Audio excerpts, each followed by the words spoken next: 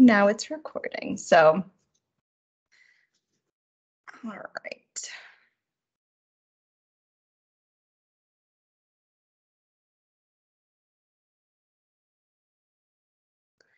So, as a quick introduction to the team, my name is Allison Paget. I'm one of the survivorship nurse practitioners here at Christ Hospital. I've been in the role for a few years now, seeing patients, going over some survivorship concerns such as sleep, and we do some of these kind of educational programs as well. And we just find that it's really beneficial to kind of have someone in that role to help sometimes with this tricky transition from active treatment to survivorship. So, and that's my lovely picture in the middle, top middle, and then Alondra Cassidy is on my left. She's my counterpart nurse practitioner in survivorship, and she sees patients as well. And she'll be talking a little bit later as well tonight. Aaron Statt, he's our survivorship nurse navigator, who is very integral to our team and how we function. And then Hannah is another survivorship NP that's on our team that focuses on gynecologic oncology.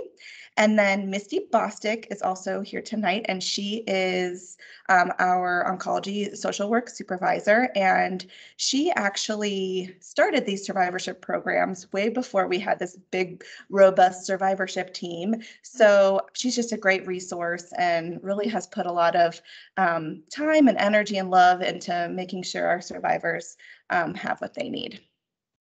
And then last but not least, Tina Walter is here tonight as well. So she's an oncology yoga therapist. She provides interventions to our patients, both inpatient and as an outpatient setting. She also teaches a lot of different classes at Cancer Support Community. And we are just really lucky to have her tonight.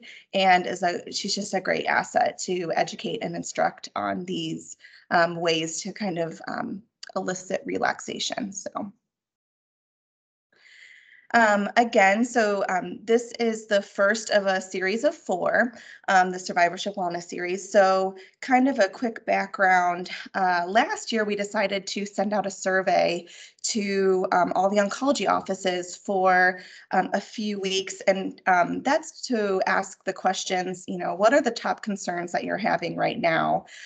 What are you struggling with? What do you need more instruction or information on? So we took those results, and we're going to focus on each of them for these series. So sleep was one of them, and the other 3 concerns were fear of recurrence, which is the event that we'll do next in the next couple months-ish, fatigue, and weight management dietary recommendations. So, and as you can probably assume, all 4 of these are very much interconnected. So hopefully we have some great discussions on how we can really figure out some of the roots of these issues, how they relate, and really try to give you tools or at least a pathway to feeling better.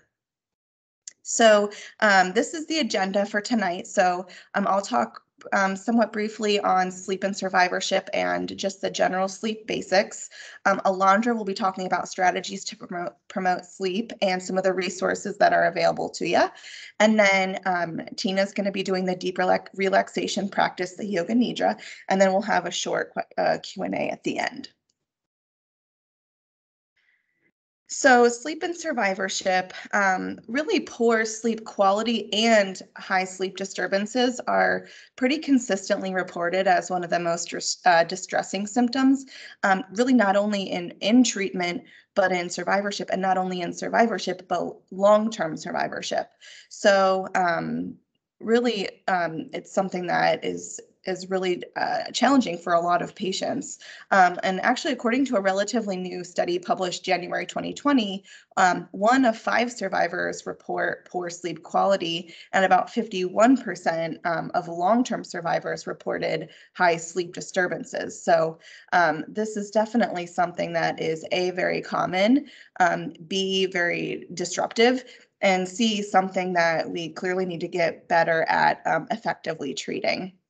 So, and the study also showed the top associations or concerns that caused these sleep issues were fear of recurrence, emotional distress, pain and fatigue, and economic distress, which, as you can see, are very similar to the top four things that are most concerning for our patients. So, kind of show that interconnectedness. And this really can be a challenge because sometimes it's hard to find the root of the issue. But what's also comforting is that just as one is maybe misaligned, it affects the other.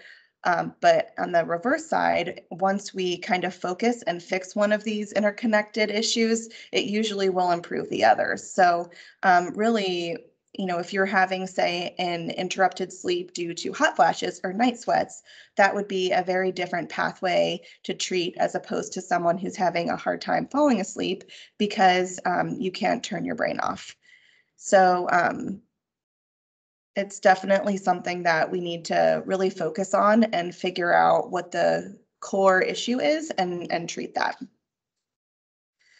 So sleep basics, I thought this was an interesting graph and a good reminder to us that sleep requirements can be a range, and it's also individualized. So, it's recommended for an adult to get 7 to 9, but 6 to 10, may be appropriate depending on how you function.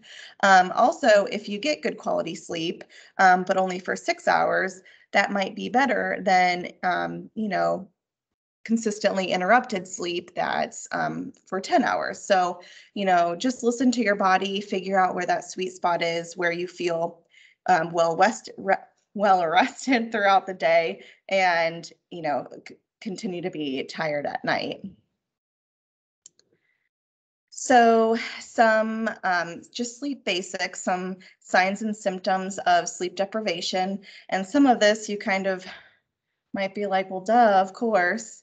That all kind of makes sense.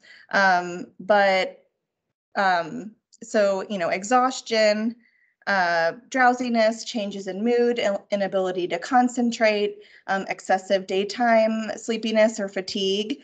And then, sleep deprivation can cause lots of different things. It can reduce your ability to fight off infections. You have an increased risk for depression and obesity with hormonal imbalances. So sleep is really an important modulator of neuroendocrine function, and it's shown that sleep loss, it reduces insulin sensitivity, it can increase cortisol levels in your body, and it also can increase that moderators of hunger and appetite. So you can see how all those are kind of connected. And then it also impacts safety, while you're driving, safety of you and others. So the next few slides are going to be just kind of brief sleep architecture. So these are the four stages of sleep. So the first stage of sleep is non-REM, stage 1. So this is non-rapid eye movement, meaning that your eyes aren't rapidly moving. And it's that first transition between wakefulness and sleep. So it's pretty short. It's really easy to kind of wake up. You're not very much, asleep yet. So that's kind of the first stage. And then the second stage is kind of when you're starting to get towards that deep sleep. So it's when your body starts to relax, your heart rate decreases, your body temp drops a little bit. And then non-REM stage 3 is what's considered deep sleep. So that's your most relaxed state. That's when your muscles are relaxed, your breathing is slower, and that is a really important phase in sleep. And then REM sleep is at the end, so it's the fourth phase. And this is when your body is relaxed and actually paralyzed, but your brain is very much active and you're dreaming. So when people talk about restorative sleep, that kind of includes this deep sleep and this REM sleep. So this is something where the benefits are seen with immune protection, that hormone regulation, tissue repair, healing, all those kind of things. So this cycle we or these 4 phases we cycle throughout our sleep at night, roughly around 90 minutes per whole cycle. And then the time spent in REM increases throughout the night with each, with time that we're sleeping. And then just kind of a side note, so when we accidentally or purposefully wake up with an alarm from REM sleep, that's when we kind of wake up and are like discombobulated and really drowsy for a while. So kind of the go-to is to try to somehow wake up when you're in that non-REM stage 1. And that's kind of when you wake up feeling ready to go. So the next slide is about our circadian rhythm. So this is our 24-hour internal clock. So it's really important to understand how sleep is regulated, and our sleep is regulated based on this circadian rhythm. And this image is a great depiction of what's really happening throughout the day. So during nighttime, we're hopefully getting great restorative sleep. And then right around 6 a.m. is when melatonin stops getting released, so it kind of helps wake you up. And then the big kicker and the realization is, as you can see on here, how super duper important that regulation or that sun exposure is on regulating your melatonin secretion timing, which in turn helps regulate when you get sleepy. So midday, you have the most, as you can see, the most alertness and coordination. And then we're starting to get into the later hours of the evening, where you're going to want to limit caffeine, start dimming the lights. So because the sun regulates the melatonin and the specific light, what happens is if you are having a lot of light at the right before bedtime, it kind of can throw off your melatonin. And this is not only lights in your house, but technology, TV, all of that kind of stuff. So it kind of is definitely important to start that relaxing routine at night when and during that, turn off all your kind of lights so that that melatonin can really start to kick in. So that's the first portion of this. So Alondra is going to come up and she's going to talk. People keep on coming into the lobby and I have to like, oh, I got to get them. Okay, so she's going to come in and talk about like the next phase of this, which is kind of how to treat all this hoopla.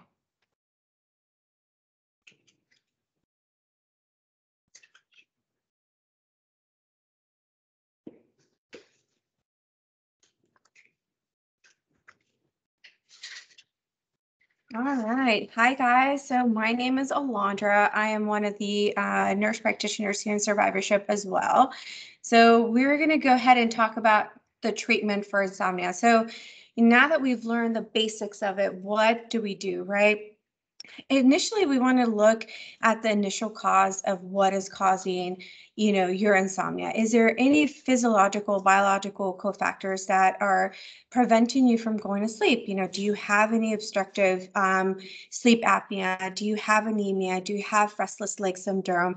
Any urinary, menopausal symptoms? Anything that could be related to comorbidity that we can address before we get into anything else, right? So we want to make sure that we address those things before we start getting to any other interventions. Addressing that is so important because then, once we fix that, we can get everything, moving forward. But the next thing we want to do is, start with the most or the least invasive procedures. And that one of those is called sleep hygiene education. So that looks like essentially cleaning up how you go to bed, what your routines look like. Are we spending a lot of time in bed? Are we, watching television in bed and reading and having snacks and on the phone in bed while we're trying to go to sleep? And then, addressing that, kind of cleaning up that routine definitely makes a huge difference. The next thing that we will look at is cognitive behavioral therapy, particularly for insomnia. So this sounds really intense, but really what it is just kind of rewiring your mind on how to treat sleep and how to function as kind of have a better function for your sleep, routines at night. And then the last thing we want to do is we want to look at medication interventions. So again, I'm pretty sure that most of us are very familiar with those things. Essentially, it becomes one of the first practices.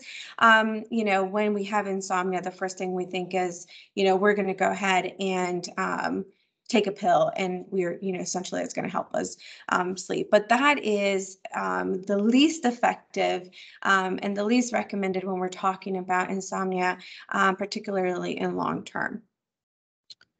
So first, we'll talk about sleep hygiene education. So again, this is just cleaning up your sleep routine, right? It may sound really obvious to some people, but you would be surprised. We want to maintain a consistent bedtime and wake time schedule every day. So that means Monday through Friday, including the weekends, we go to bed around the same time and we wake up at the same time. We want to avoid moderate to strenuous physical activity 3 hours before bedtime. And so, some of us don't have time to work out until in the evenings.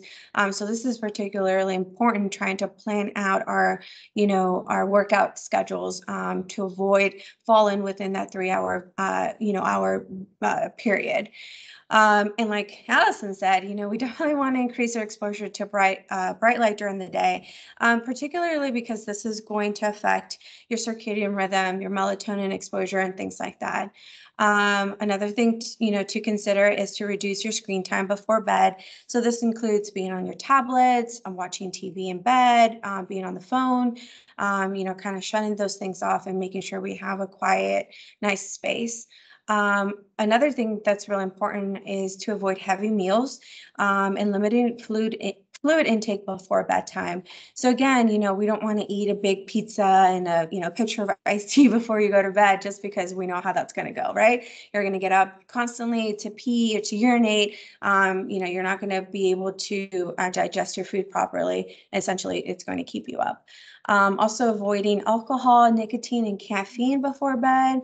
So, some people say, hey, I'll have an extra glass of wine before bed. That should help me sleep. And usually that's not the case. And then another thing with sleep hygiene is also enhancing your sleep environment. So making sure that you're in a dark, quiet, nice space, clean sheets, just something that's inviting to sleep versus stressful and cluttered and, temperature regulated too. Some people love to sleep in cold rooms. Some people like to sleep in warmer rooms, making sure that that temperature is regulated for your personal preference.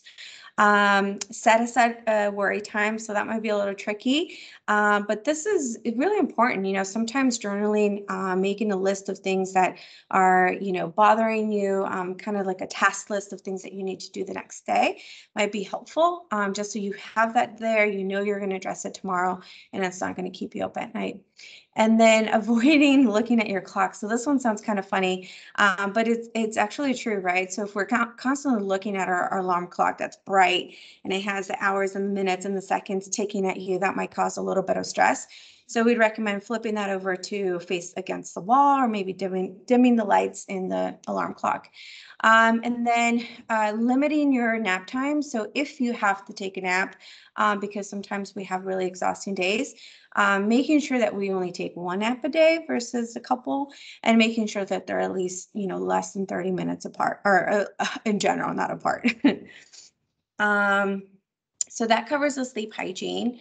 And again, like I said, this is really important to try to do first before we try to, dive into other interventions, because sometimes fixing these issues can essentially help with their sleep disturbances. And then the next one, which is our favorite one. So cognitive behavioral therapy. So here, it really just focuses on how to rewire your mind and how you look at things when it pertains to sleep. So this is a multi-level, multi-component approach to sleep deprivation or sleep or insomnia, right? So this kind of looks at different aspects and different approaches to as a whole to make sure that we are addressing certain things to rewire your brain in order to help, kind of alleviate those stressors that are causing the sleep disturbances. So CBTI is a brief treatment, typically lasts about 4 to 8 sessions. Traditionally, it has been done on one-on-one delivery, but because of COVID and now the implementation of telemedicine, we've actually been able to do this online. So either through telemedicine or app online services or programs, and then books. And actually, research has showed us most recently that this has been very effective. So meaning you're going to get the same outcomes if you did it face-to-face with the provider versus an online service or a book. So the overall, outcomes of it is to improve, insomnia symptoms, and to make sure that, we kind of rewire your brain into thinking this way. So the things that, are addressing cognitive behavioral therapy, are sleep education, stimulus control, sleep restriction, and relaxation. And so I'm going to go ahead and check that out on the next slide. So, you know, some of these are pretty basic, sleep education. So it's kind of what Allison had just reviewed. So it talks about sleep basics. So we kind of want to make sure that you understand why it's important that we need to sleep a certain amount of hours, why it's important to identify some of the problems that may be causing the sleep disturbances. And so, why is it important for us to have enough sunlight exposure, making sure that we're, taking care of other cofactors that might be affecting our sleep. The other thing that addresses is stimulus control. So on stimulus control, it really talks about, practicing going to bed when sleeping is being sleepy. So really associating that, bed equals sleep. So we're going to use the bed for sleep. We're going to use the bed for sex. We're going to use the bed to rest. We're not going to use it to watch TV and read books and eat snacks and things like that, right? It talks about, if you're unable to sleep, we want to make sure that we get out of bed for at least 20 minutes and that we're coming back to bed when we're feeling sleepy again versus laying in bed and just, kind of tossing and turning. We also want to make sure that we are getting up at the same time. So keeping that sleep routine, making sure that, we're going to bed at the same time, waking up at the same time, regardless of the type of sleep that you're getting. So it talks about, making sure that we're controlling all the other environments that might be affecting your sleep, your effective sleep. And then the third item that's discussed in cognitive behavioral therapy is sleep restriction. So this was really, really interesting. I kind of look at this more like an adult sleep training. So, when you were training your children to sleep, this is kind of that same version. So really it focuses on making sure that we're keeping a diary of your sleep patterns, right? So we look at the time that you lay in bed. We look at the time that it takes, how long it takes you to fall asleep and how long you're actually asleep. It actually there's a formula associated to this. So we're looking at the percentage of time that you're laying in bed, falling asleep, actually sleeping, and we divide that into overall to make sure that we're getting efficient sleep. And so this will either allow you to restrict or compress your sleep, meaning that we will add or subtract a certain amount of time. So for example, if we're going to bed at 8 and we're falling asleep at 11 p.m. and we're waking up at 4, then that means that we technically should be going to bed at 11 and getting up at 4 a.m.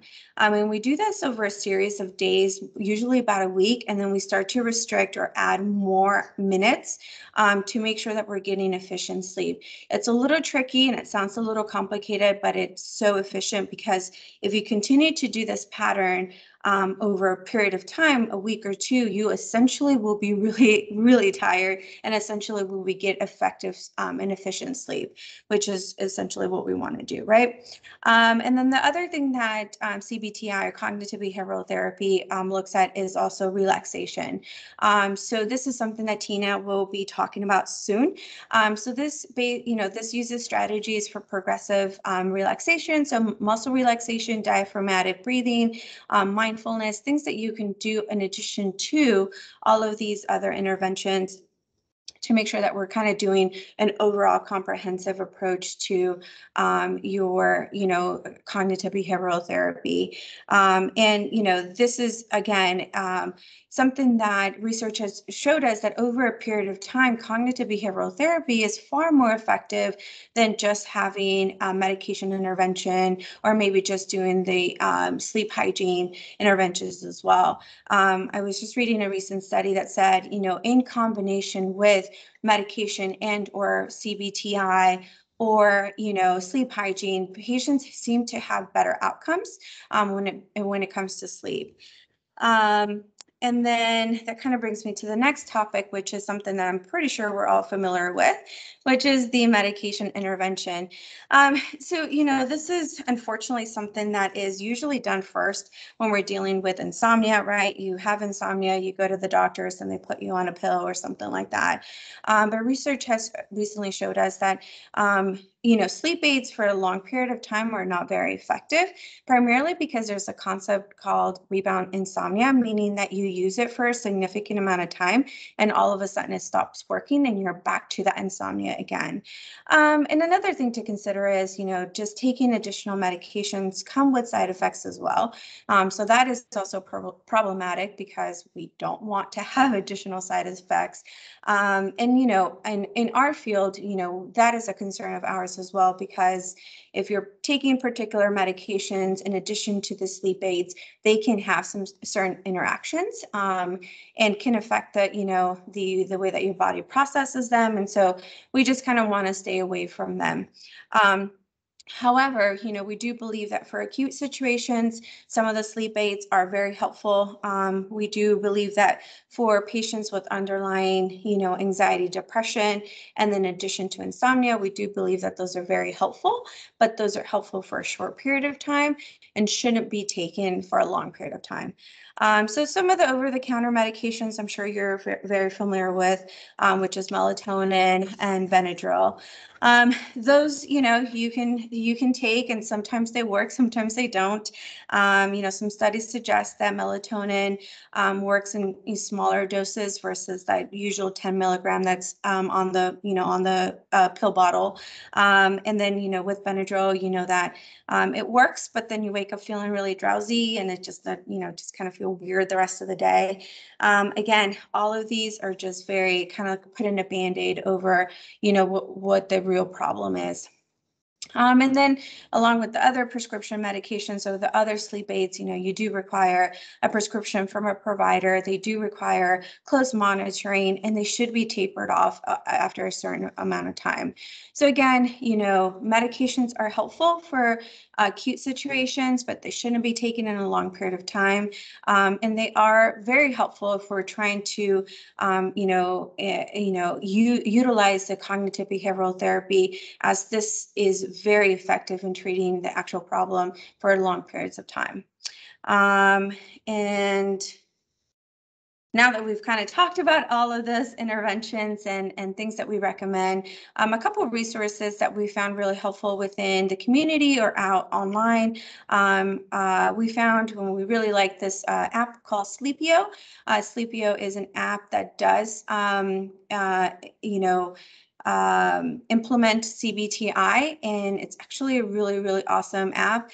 It is something that it's self-driven, so you have to be on top of it. But definitely if it's something that you think might be helpful, we can certainly talk about this, offline.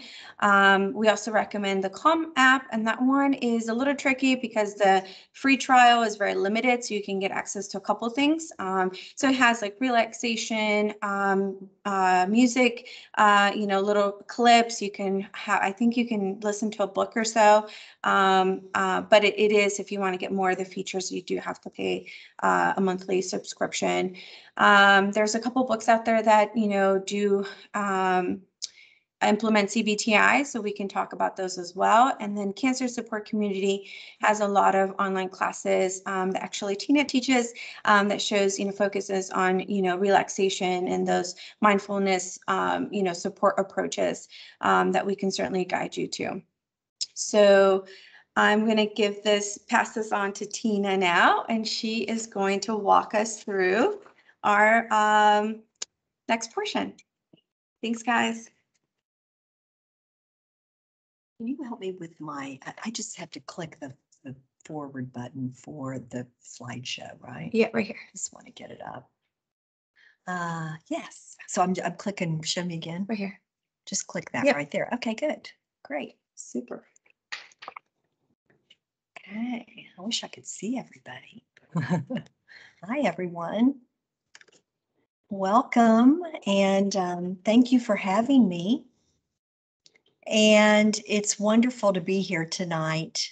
I can't see you, but I'm right here with you. And I want you to know that coming tonight, congratulate yourself, because it is a big self-care move for you to care enough to come and to do this.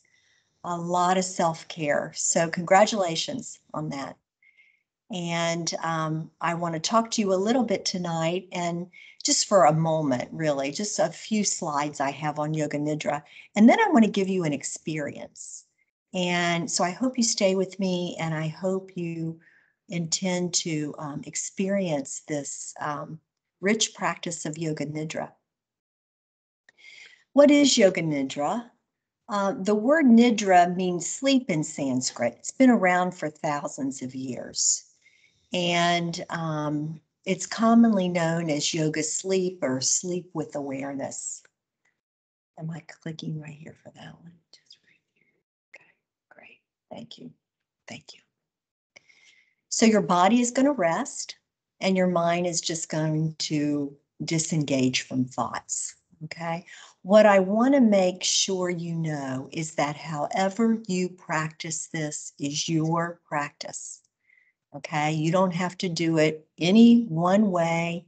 Whatever you do is fine. So the way you practice it is really your practice. The only thing you really have to do is kind of welcome it, relax, and just be with what is. You're going to practice lying down, mostly lying down or sitting, okay, in a room without distractions. So while you're listening to me talk, maybe you can think about where you're going to practice and how you're going to get most comfortable, turning off your phones, any electronic devices, turn off, grab props such as pillows or blankets for comfort, and make sure that you're in a quiet space and you can just unplug, right, for a little bit. You're just going to follow my voice. So if you're in a chair, make sure your back is supported, because I really want you to be able to kind of lean back. So if you have a pillow, you can pillow your low back. If you're on the floor, you want your head to be really comfortable, whether you're in a chair or on the floor. The head is the big thing, because you don't want your chin ever higher than your forehead. Okay, you want your chin to be lower than your forehead, just so the nervous system can calm down.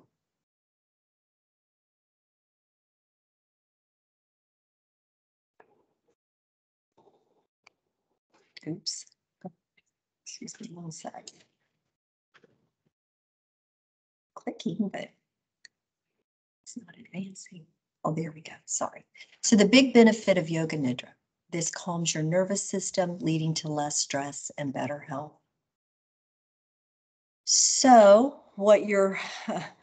when you are asking yourself like, it's kind of a little self-inquiry. We usually, if we're having sleep problems, we have a category of safety and comfort. So under comfort, is my head comfortable?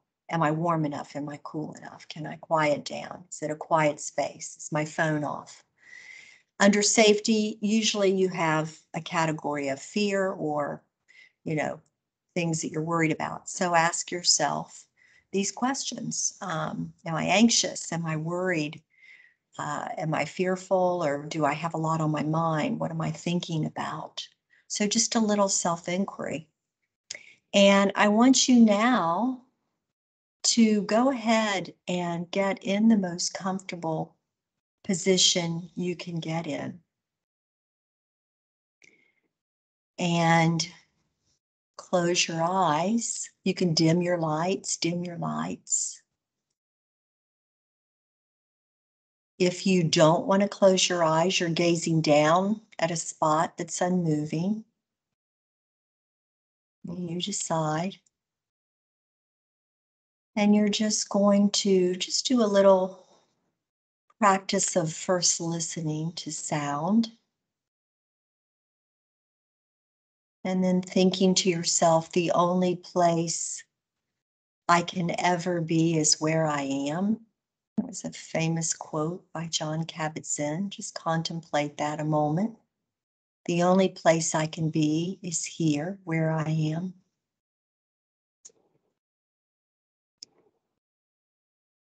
And if you're creating a future that doesn't exist yet, then that's a definition of worry. The late Yanni Chapman, founder of the Yoga Therapy for Cancer program, always said that. I love that. And just take a deep breath and know that there's no reason to create a future. Just be here. That's the whole science behind mindfulness and mindfulness-based stress reduction, just being right here, right now. And take a deep breath and get heavier in your chair or on the floor.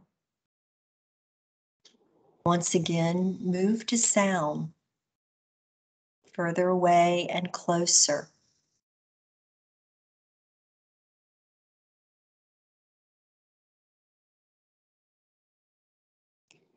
Notice the light level in the room, even with your eyes closed or open. Notice light level. Notice sensations of the air, the coolness or the warmth. Maybe notice the sensations of the air in your nostrils as you breathe in, and the warmth on the upper lip. And as you settle in, you might feel a little wiggly. Just take any final adjustments you need to get even more comfortable. Pillows under the knees, anything you need, wiggle around. Give yourself permission to move to the belly, the abdomen, and allow all the muscles in the abdominal wall to relax. The whole belly relaxes, the rib cage relaxes, and the whole trunk of the body softens and relaxes. Just let it melt like jello. Let it go like butter. Just let it totally soften. Because we restrict so often, and then the breath becomes restricted. So as you ease in and softly settle, notice the breath. Just a gentle breath in and a gentle breath out. The breath moving smoothly.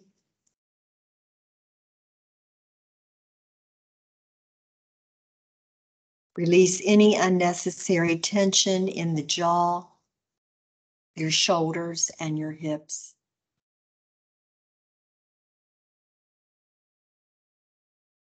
And allow ease and relaxation to spread throughout the body and the mind.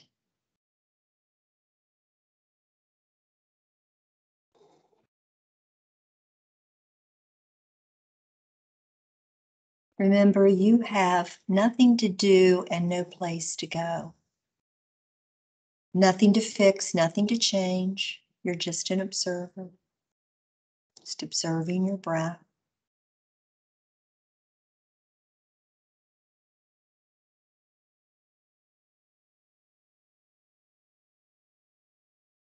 Let your feet become warm, soft, and relaxed.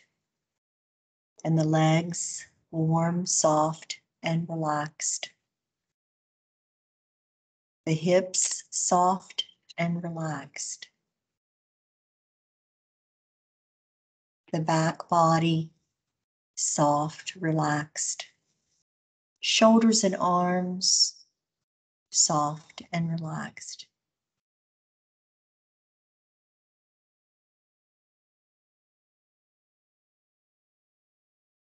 Take an in breath, and on the next out breath, just allow every muscle in the body to get heavier and deepen into a new level of relaxation.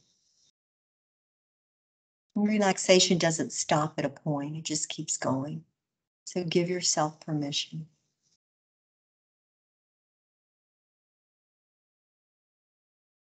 And if the mind wanders to sound or thoughts,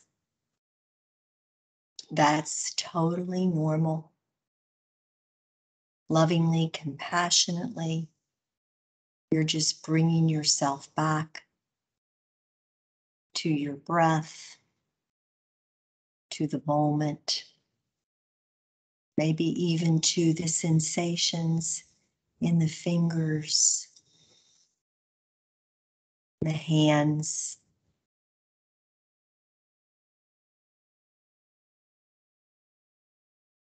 Maybe sensing tingling or warmth.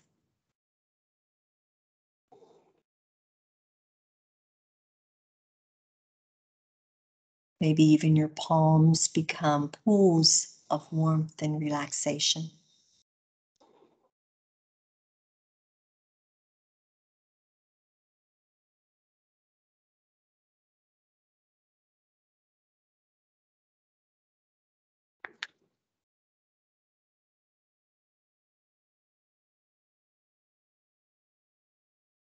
Just bring to mind, I invite you now, bring to mind a scene or situation that brings you a deep sense of peace and ease. It can be real or imaginary.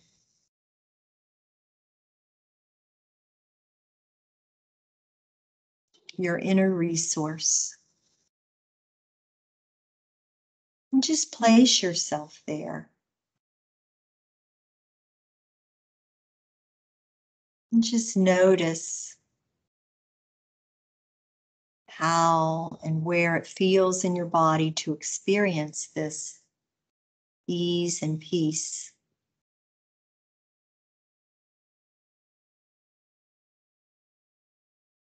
This sense of well-being.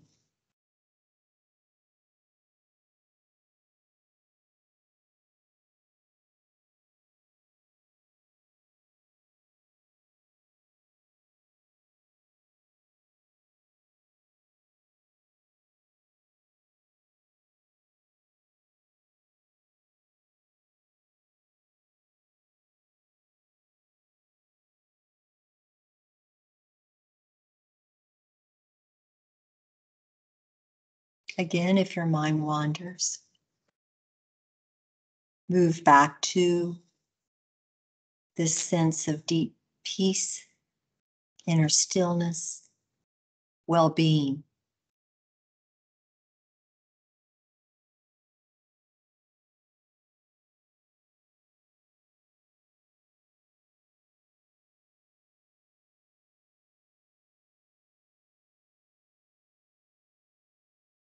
Any way you experience this is your experience, and it is good because it is your experience.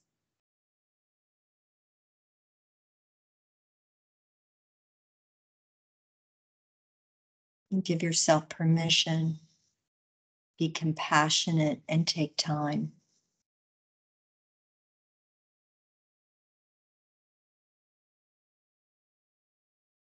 No worries. There's nothing to fix or change.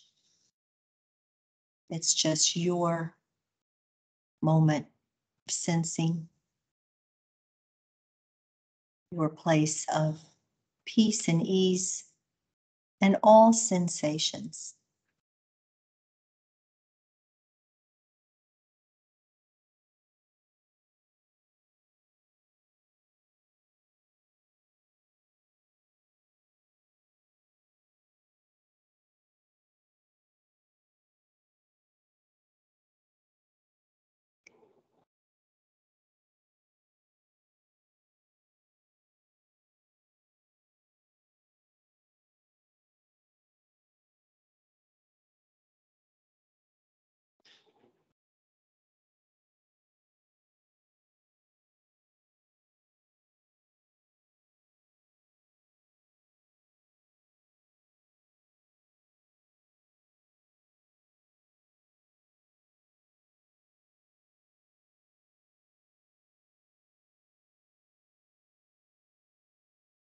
Bring awareness now back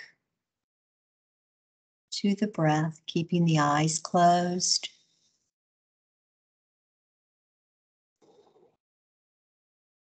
Notice that when the body is relaxed, often the breath will relax. And when the body and breath relax, the mind slows, and it puts you in a deeply restorative state of healing.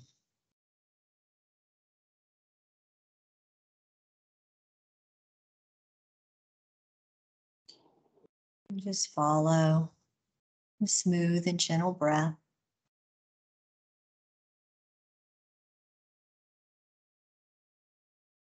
Maybe allowing the exhale to be a little slightly longer than the inhale, gently nudging it out to the end.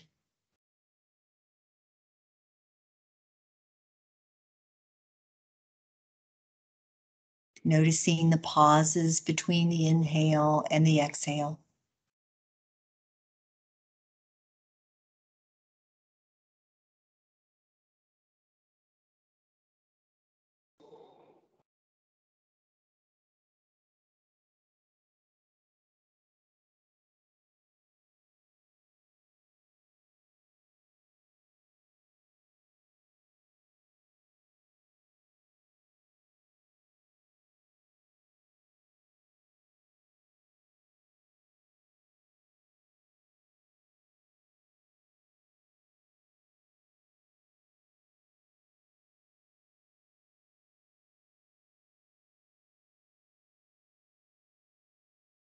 And then when you're ready with the eyes closed, gently notice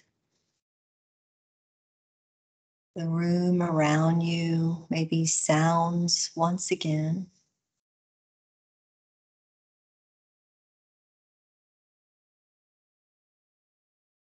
And sounds come and sounds go, just like puffy white clouds with no attachment. And then notice thought, and thoughts come and thoughts go. And you can disattach the way you disattach to sound.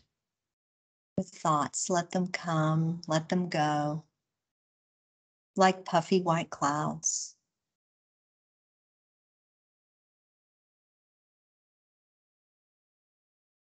Bring awareness back to the breath.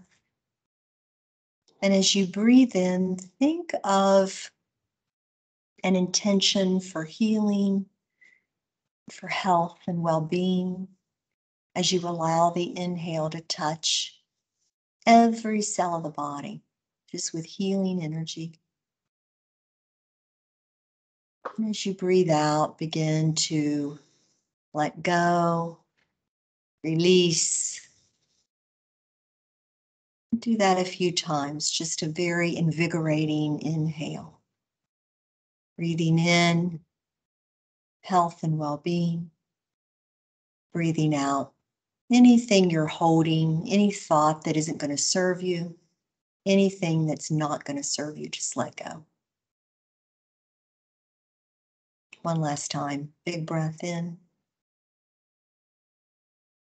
Big breath out. Start wiggling your fingers and toes. If you want to bring your arms up overhead for a stretch, you can do that. Point your toes, stretch, maybe stretch your arms up, any way you want to start moving.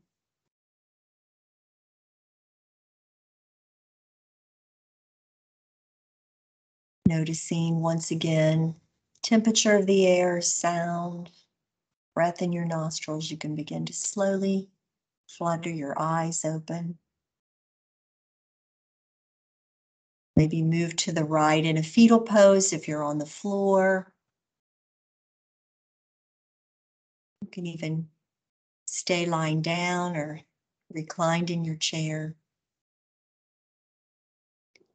And I thank you very much for your time tonight. Thank you. Have a great evening. It was an honor.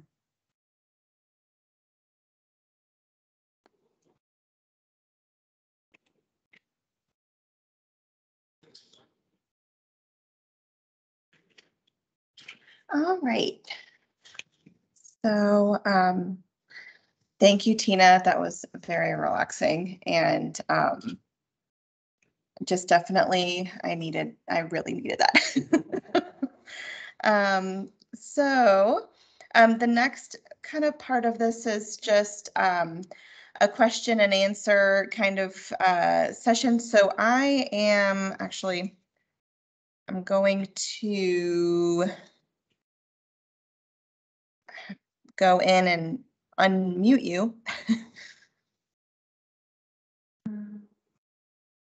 Meeting options. Okay. And save. So you all are still muted, but if you unmute yourself, then you'll be able to talk. So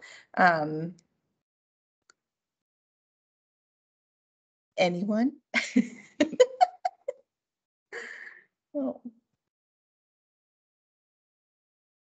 I think everybody's asleep. I I know, I was practically asleep. know. That was relaxing for sure. Good. Yeah. Tina you do a 10-minute meditation in the morning as well, right? Wednesday mornings at 9 a.m. Wednesday mornings at 9 a.m. So I don't know. I always think that if you can practice something like that in the morning and at night, like how can you not just be able to like tackle the day and to be able to like tackle the night? I think that that's such things that we kind of know we probably need to do, but we just don't take the time to do it. So, but yeah, and sometimes it's kind of hard to know how to do it on your own. So it's good. And Tina, her phone number and her email address is there. So if you ever have any questions or need some instruction, she would love to help. Yeah, I can send everybody my links to that mini meditation on Yeah. If they're interested. Yep. I can email that out as well. Aaron, There's also a question, are there any resources, books, or YouTube meditation that you might suggest? I think that might be directed more towards Tina. Well, actually, Christ Hospital has my yoga ninja on their website. Yeah, we have it on our Healthspirations and on our Survivorship Wellness website. So you guys feel free to access those. And if you want us to send you a link to them, we are happy to do that. Okay. So you can just shoot Aaron a call, or you can email one of us, and we can forward you guys all our emails and we can get that information to you, because we do have those on our website. And they're really great. Tina has done a really great job on those. Yeah. And actually, I think there is some on YouTube as well that you've done. Yeah, there is. So, yeah, it's under my channel, Tina Walter. Yeah. some different meditations and things. Okay. And then Alondra did have a book on her while she was talking that actually, I believe the physician that started CBTI or was involved with CBTI in some way actually did this book, I believe, this Say Goodnight to Insomnia. So definitely something to check out if you do want a book, if that's kind of your go-to. And I think, you know, everyone's a little bit different in what they feel like is going to help them, whether it's like by themselves on their own or talking to someone in person or group or whatnot. So really just think about how you learn, what's best for you in your routine and in your life, you know, with all the lovely chaos that we have all the time. So just really think about those kind of things. And if it's something that we can help with, we can definitely set up a time to kind of go over some of this stuff and then really like create a plan with you and then call you and make sure you're doing what you need to be doing. Yes, Erin? Are there any survivor wellness websites that you can share that we know? Well, so we have one at Christ Hospital, our Survivorship Wellness, we do have some stuff on that. So some other survivorship resources, American Cancer Society has a lot of information on like survivorship and stuff like that. Can you think of anything else that has specifics on survivorship concerns? NCI? NCI does, I think, if you look on the websites. Oh, the Livestrong, isn't Livestrong that has a lot of like other like patient education kind of things? I'm trying to think if there's anything else. You can compile something and send them over. Yeah. To them. Yeah. I don't know if you can. So Alondra said that we can, that can be something we'll look into and then we can email it out to you guys. Yes, Erin?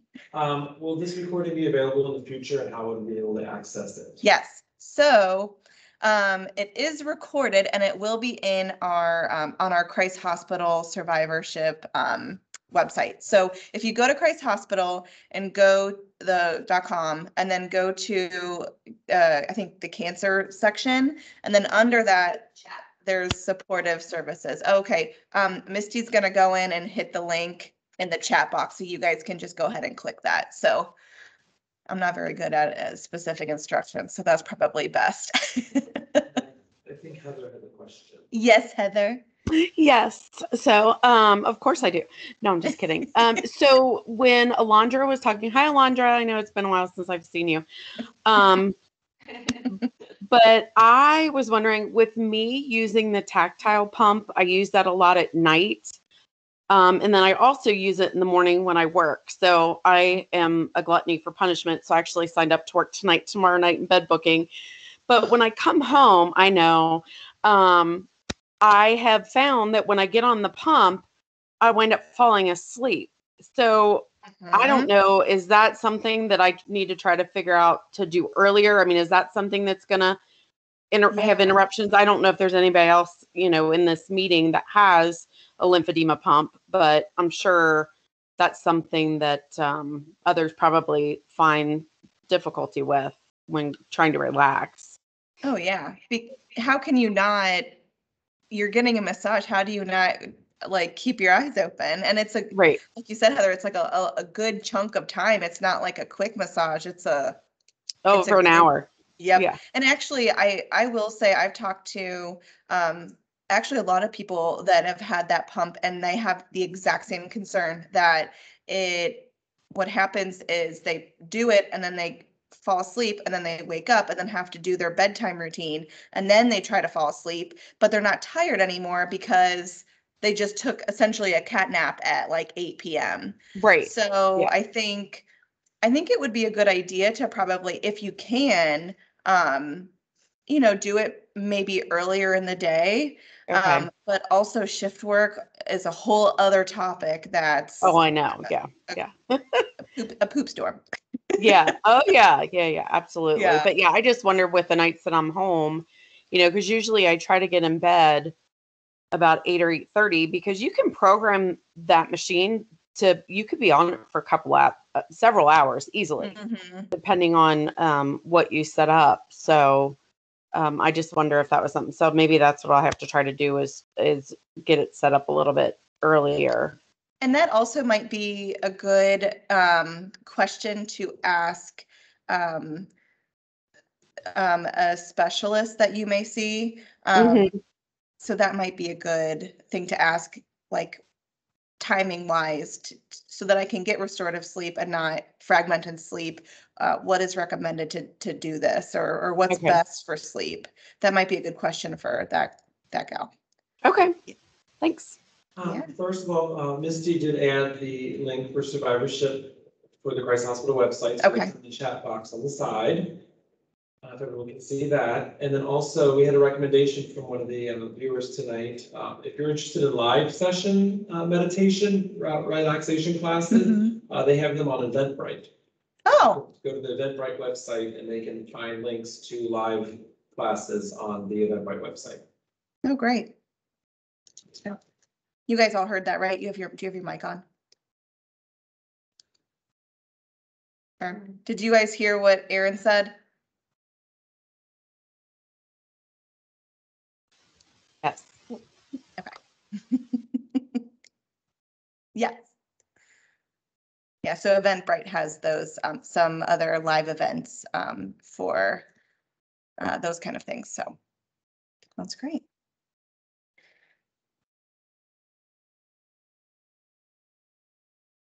Anyone else?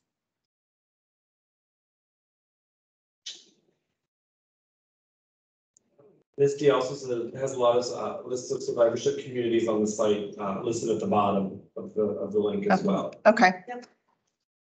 So the link that she provided on the bottom has some other like kind of resources and stuff that you guys can go to get more information. But yeah, cancer support community does have a lot of great, you know, whether it's, I think they're still doing Zoom, right?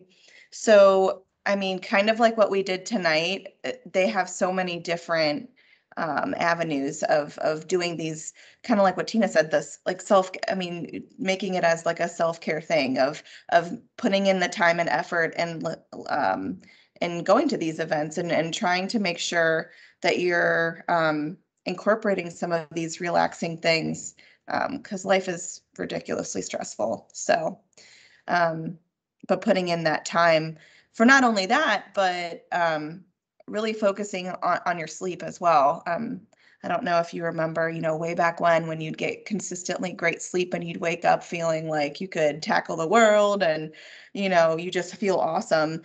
And, you know, that's our goal, is to kind of get back to that. And we can, it's just going to take sometimes effort and time and like work, unfortunately. But I think in the long run, you know, not only medically and physiologically in your body, but mentally, it's just it's a super important part of our life. So, but yeah, like a self-care routine, making sure that you are putting in that time if you can. Allison, I was going to mention on the site that we provided, there was our previous event that we did. So if you wanted to start using Tina's calming voice to sleep tonight, you can get right on that website, and she is taped right on there. So is that the one that I'm also presenting? You're also presenting too. So yeah, that presentation was what, 2018, and I was very pregnant. And was on the floor. Yeah. And we, yep. I'm hopefully at some point we can start doing these in person, because it's, I mean, this is great to be able to do it at your home, you know, the comfort of your home, and not have to drive in the rain and the craziness, but it's always nicer to kind of see you guys in person. But. All right, guys. Well, Erin's number is, where is it? It's right there. So 585-4154. And if you need anything or have any other questions, or just want to talk to one of us about anything that we talked about tonight, please don't hesitate to call. We would love to help you really in any way, not only just sleep, but in any kind of survivorship issue that you might have. That's why we're here, and that's what we love to do. So please utilize us, and we would love to hear from you. So we will exit out, and I hope you guys have a good rest of the night, and take care. Bye.